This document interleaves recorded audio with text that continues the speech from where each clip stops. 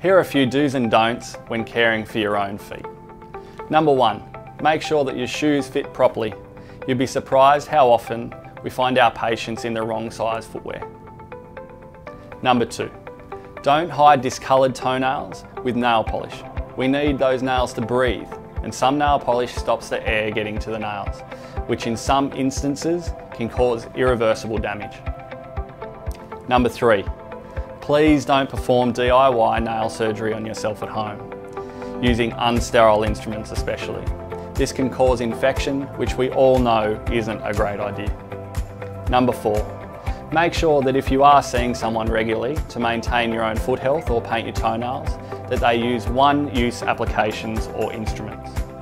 Not doing so can lead to nasty fungal infections that will take forever to get better. That's all from me. Have a great day.